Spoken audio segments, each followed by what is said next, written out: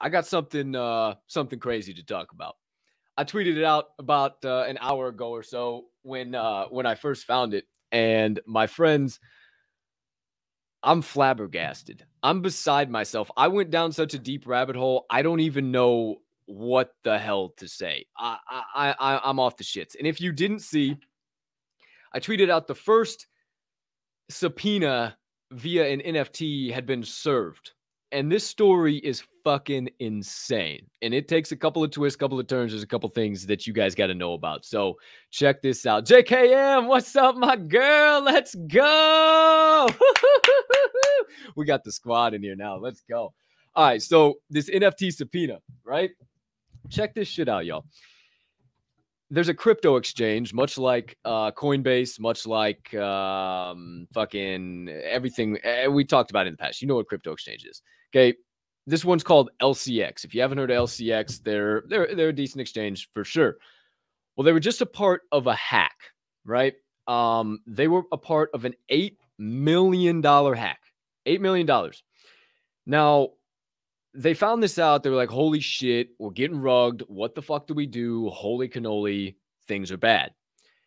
So investigation bureaus from the US, Liechtenstein, which I would say Germany. If we have any German viewers, hey, let me know. Shout out.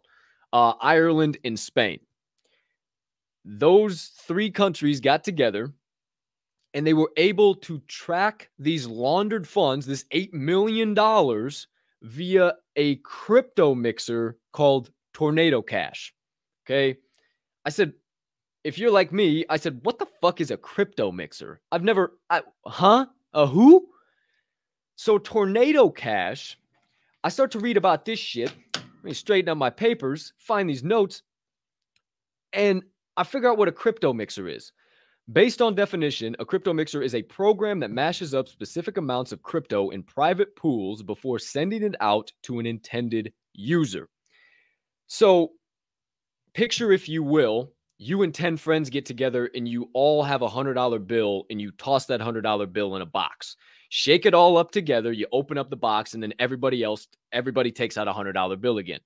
Everybody has their $100, but nobody knows whose was whose, right? Unless you wrote down the serial number, all that. It's pretty fucking hard to be able to know whose is whose. With a crypto mixer, you and 10 friends or 10 other ETH users throw your ETH into this pile, i.e. being the little holding tank, if you will, when you are purchasing or selling or whatever you're doing.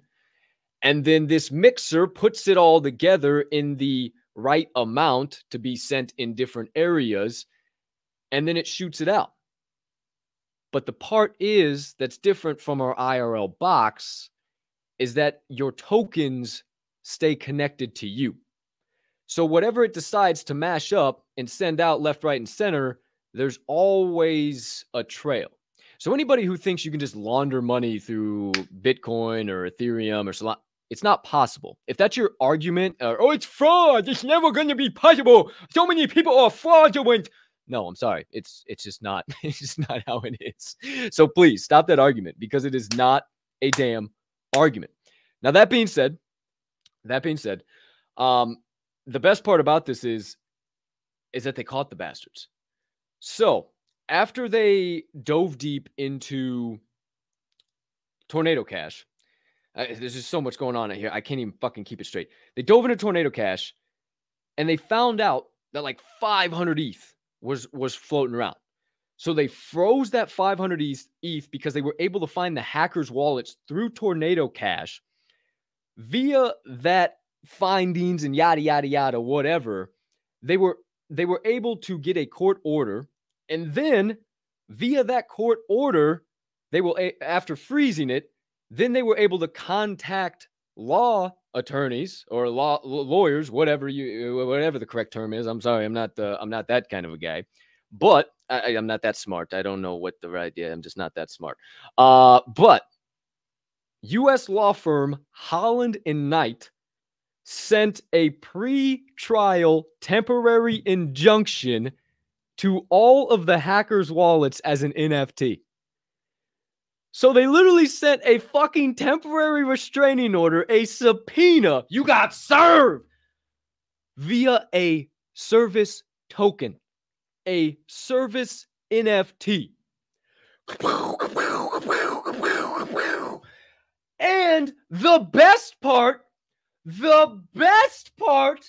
that I failed to mention, none of LCX's users and none of their security was impacted.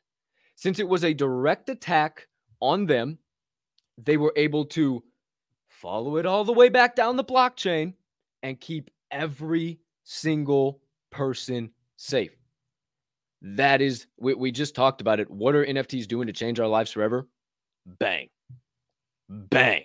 Right there. Can you believe that shit? I lost my mind. I absolutely lost my mind